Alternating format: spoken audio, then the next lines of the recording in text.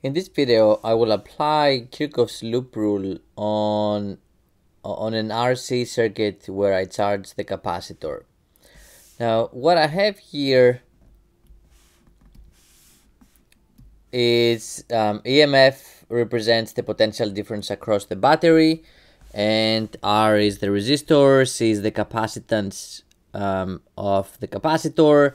I have drawn with red arrows the direction of the electric fields around the circuit, and I have also indicated some positions 1, 2, 3, 4, 5, 6, just so I can show what the loop is. I will start from point 1 and I will move clockwise and I will come back to point 1. That is the loop I'm gonna follow. And what I have done here, I have from 1 to 2, I have V2 minus V1 plus V3 minus V2 and so on.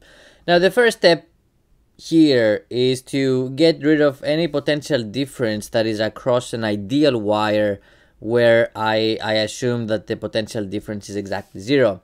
From 1 to 2, I am only moving on an ideal wire, so that is 0. From 3 to 4, it's a 0. From 5 to 6, it's a 0. And everything else is not 0. Now, from 2 to 3, since the electric field points to the right and I'm moving in the same direction, I know that this is going to be a negative number.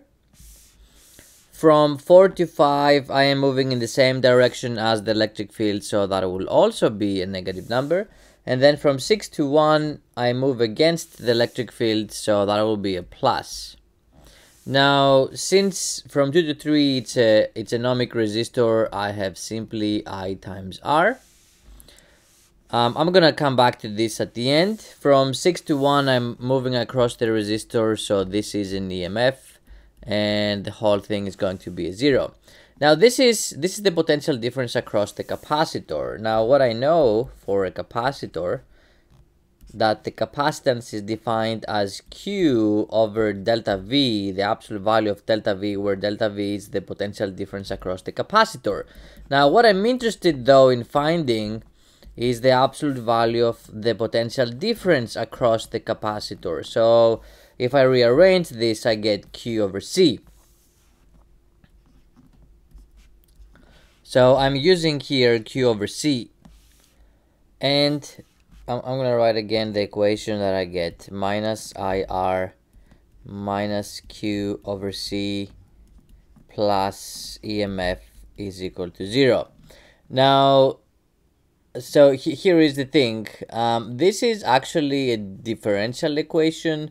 And the reason for this is that if you recall, when I first defined the current, the conventional current is defined as delta Q over delta T, and if we use very small differences, this will become dQ over dt.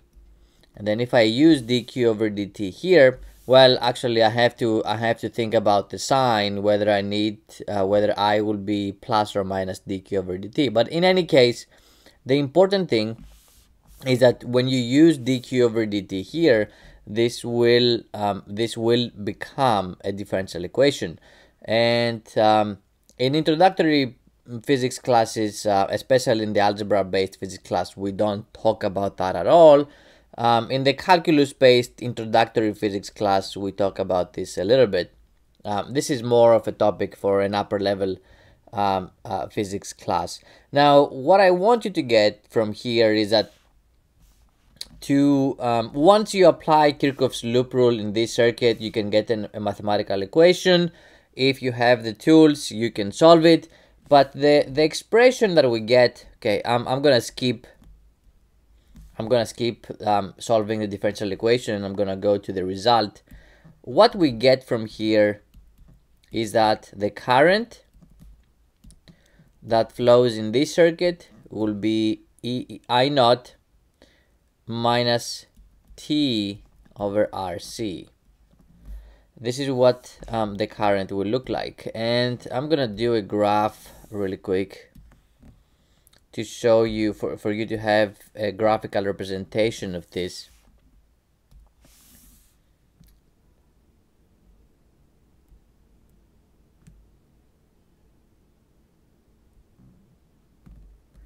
the current will decrease exponentially.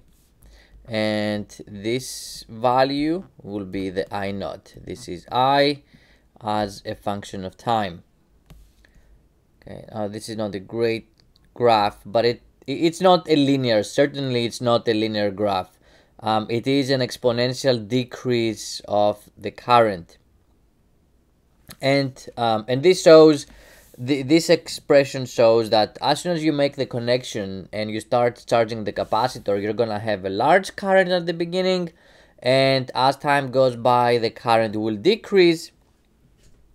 Now, in theory, the current will never be exactly zero, but of course, if you wait long enough, your instrument will not be able to measure any current, and practically the current will be zero. Now, this is the current that flows in the circuit, and I naught is the maximum value, the value of the current at t equals 0. So this is the current at t equals 0. Now, since I'm charging the capacitor, of course,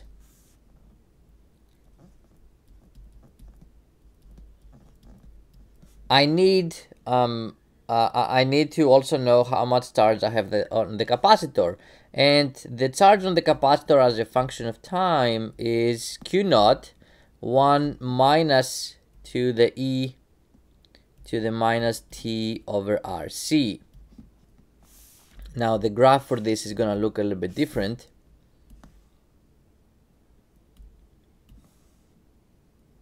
Remember, this is the case where I'm charging the capacitor. And at the beginning, the charge on the capacitor is 0. So what this function shows me is that the charge on the capacitor increases exponentially, and this is here the value of Q naught.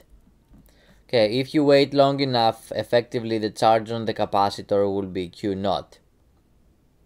Now, how do I know that this is what the graph looks like?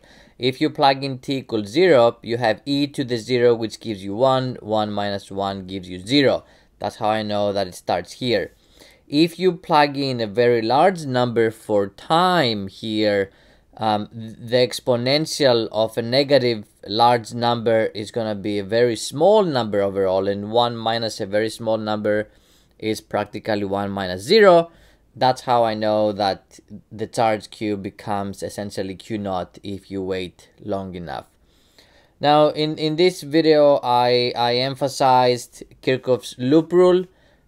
This is where you have to think about the physics of the potential differences, and then I skipped the mathematical process of solving the differential equation, and here I'm presenting the two the charge on the capacitor as a function of time and the current as a function of time.